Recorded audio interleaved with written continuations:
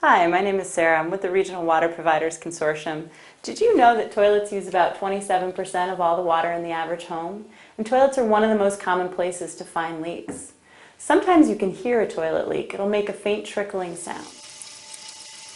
But sometimes toilet leaks can be silent, which is why it's important to check your toilet for leaks regularly. Today I'm going to show you a couple easy steps for how to check your toilet for leaks. First, you're going to remove the tank lid. Then you're going to drop 1 dye tablet or 10 drops of food coloring into the tank. Dye tablets may be available from your local water provider. Then you want to put the lid back on the toilet and come back in 10 to 15 minutes to look in the bowl.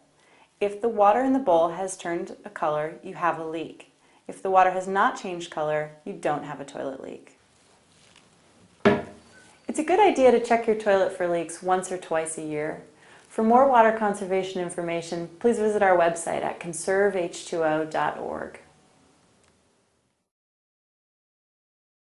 The instructional videos listed on our website are general guidelines. The Regional Water Providers Consortium will not be responsible for any damage to your home, landscape, or appliances from following the procedures in these videos.